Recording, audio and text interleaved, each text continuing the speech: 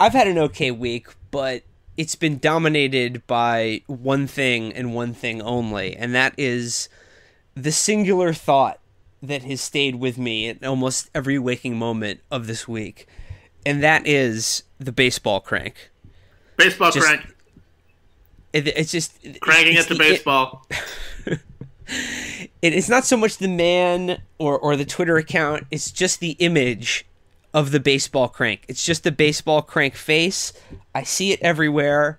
It's like the scene in Being John Malkovich, where John Malkovich enters his own brain, and all he sees is people with his face saying Malkovich, Malkovich. It's been like that, except baseball crank, all week long. The baseball crank avatar it's just the anguished rictus of the Republican anti-Trump people.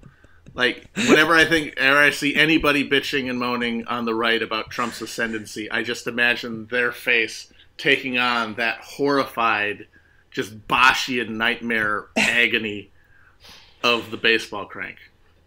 Like Pateritz, he's a baseball crank. Ben Shapiro, baseball crank. Paderitz does look like... Yeah, well, he looks like that already, yeah. Right, yeah. I love the baseball crank. I feel like Herzog could explore it, just do an entire documentary about the drawing of the baseball crank avatar, the man who drew it, what it means. He would probably say that the seams belie the destruction of the Republican Party and their sexual psychosis breaking through, and the ball of the Big Tent collapsing as their wives look on and wish their husbands could just admit that they're gay. But the inner turmoil of man seeks out, screaming through his mouth, making his glasses askew. When you stare into the eyes of the baseball crank, you see a devastating nothingness. These young men call them cucks, but all they do is go to the baseball game and yell at the players. But we were obsessed with the baseball crank, as are all the Chapo heads.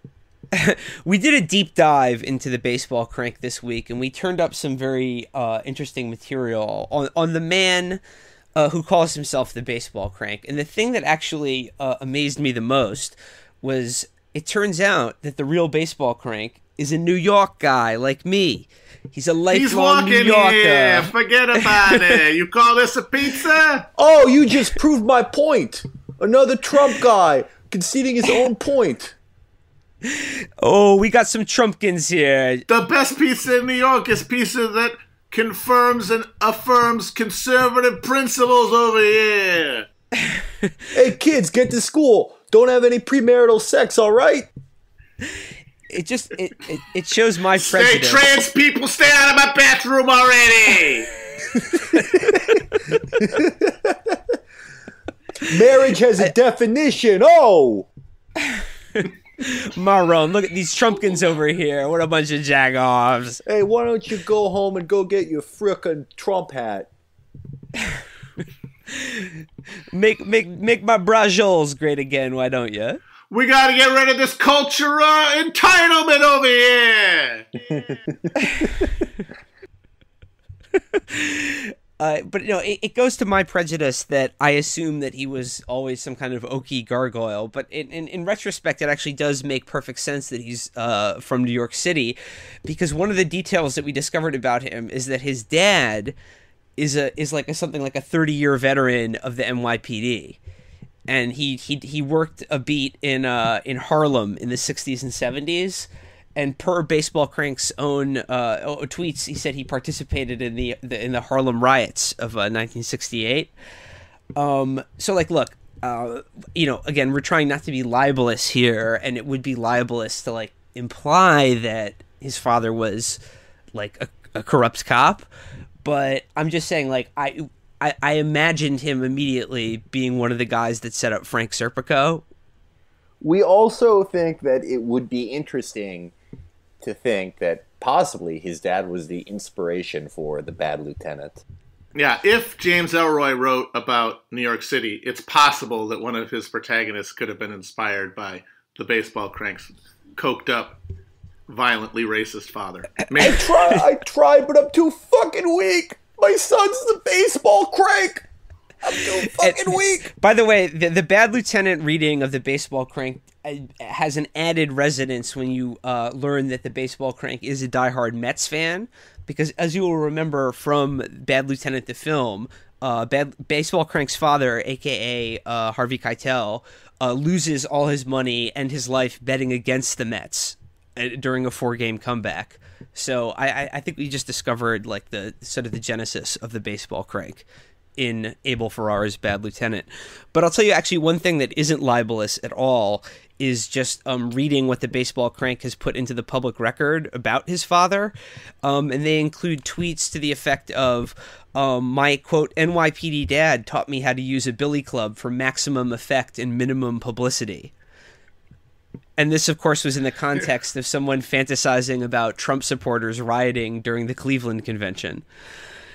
And Baseball Crank's father was in the bathroom with Abner Louima. I think we can speculate, maybe. We don't know for sure. We can't. We're not going to speculate about that. I'm just saying, like, it's part of our imaginary fantasy scenario that we've invented to fill in the backstory of the Baseball Crank. In our mind palaces, the Baseball Crank's dad was in an Abner Louima bathroom. In our mind palace, style. there's just nothing but the Baseball Crank. Yeah. In my headcanon, Baseball Crank's father they're the cops from Goodfellas who, when the truck driver says, "Hey, a black guy just stole my truck," he goes and assaults that guy outside of Idlewild. Jimmy, I could complain, but who'd listen? My son will. My son's got a blog. We call him Baseball Crank because he cranks off the baseball 2 times. So here's the thing. So like this week, Baseball Crank and the Baseball Crank face has gone like insanely viral, and largely because of us. And people are now. That's 100% it is us. It's us. 100% Chapo. Slow-mo baseball head. We made slow-mo baseball head happen, and what people are doing now are inserting the Baseball Crank face into some of the most famous photos and like paintings throughout history. Like for instance, they've put Baseball Crank's face over Lee Harvey Oswald being shot by Jack Ruby as he's let out of the Dallas police station. There was a Kent State version. So basically, some of history's greatest atrocities now feature the anguished Baseball Crank face. And I gotta say that the one that impressed me most is that a sadly locked account, it was retweeted by others, put the Baseball Crank in a GIF of the Zapruder film of Kennedy getting shot, and his head is flying backwards and brain matter is flying out of the front of the baseball. It's a goddamn thing of beauty. No, but people did a Baseball Crank in Goya's Saturn devouring his son, in Francis Bacon's portrait of Pope Innocent. I mean, like it's Edvard fucking Munch's brilliant. The Scream, obviously. Yeah, it's fucking brilliant. Several but people did that. Here's the thing. The real Baseball Crank, as I found out on Friday, blocks anyone who just tweets the words Baseball Crank at him, tweets the Baseball Crank image at him, or even references the Baseball Crank canon in any way. It's like depicting Muhammad. I got blocked by him for just quote retweeting some of his tweets and appending the video for Soulja Boy's song "Crank That." Oh, can I add? That's all I did. Can we go back to Baseball Crank's Baseball Crank NYPD Dad for a little bit? There's one last tidbit, probably my favorite tidbit. Baseball Crank's dad says that his dad was one of the only officers assigned to guard Malcolm X. And again, we are avoiding libel, but we think it would be interesting to speculate that his dad was a white Nation of Islam sleeper cell that assassinated Malcolm X on the behest of Farrakhan and made his son insane by telling him that they came from germs. That he was Yakubian spawn. Son, we're dirty. Someone made us dirty. Yakub, maker and creator of the devil. We're Muslims now, son. Does not compute, father. That caused the break that he's still dealing with now. That's what caused the Baseball Crank face. That was the genesis of that expression. Yeah, when his dad told him that they're they're the spawn of Yakub, and they are now a Muslim family. Yeah, Baseball Crank, though, I think he follows some NOI philosophy, because if you look at his Instagram, he's always eating pies. Yes, real baseball crankheads will read the baseball crank Instagram. He's on Instagram on Baseball Crank. You think Check that out. baseball crank like slides in the DMs on Instagram? But here's the thing, though, and here's my master plan. Because, like I said, the memes people are making are fucking hilarious, and I love them. And we're going to try to post them all on the Chapo Trap House Twitter account. But here's the thing. Now that I know that Baseball Crank, like, lives and works in New York City, like, I'm saying, let's take this IRL, as they say. Like, I want to get the Baseball Crank face to be, like, the new Andre the Giant or, like, Banksy phenomenon where people just make, like, people just make, like, stencils, stickers. We need a sticker. And, like, my dream is that I'll be walking to put around on New every York City. surface in New York City. Yeah, I'm going to be walking around New York City, and I'm just going to see the Baseball Crank's face on, like, windows, on vans, on mailboxes and stuff, and know in my head that somewhere the real Baseball Crank is seeing that, and it's like the abyss. He would go fucking crazy because he can't block you. You know, like if he's waiting in line for a subway and he sees his stupid avatar pasted to the side of a pillar, he can't block that. You know, it's staring at him. It's mid-orgasmic, anguished face is staring at him. I want to disagree with Matt slightly. I don't think the picture is stupid. I think it's genius. Yeah, I think it's one of the most beautiful things I've ever seen because no picture has ever captured a man's essence. This is what we are asking of you, the Chapo Nation, is to, like, you know, start this guerrilla street art campaign to get the Baseball Crank face everywhere. Like, not just in, like, history's greatest works of art and, like, most famous tragedies, but just get it out there in the real world. And, like, it's like karma. What you put out into the world, you will receive back in tenfold. Yeah, I think it should be on the fucking moon.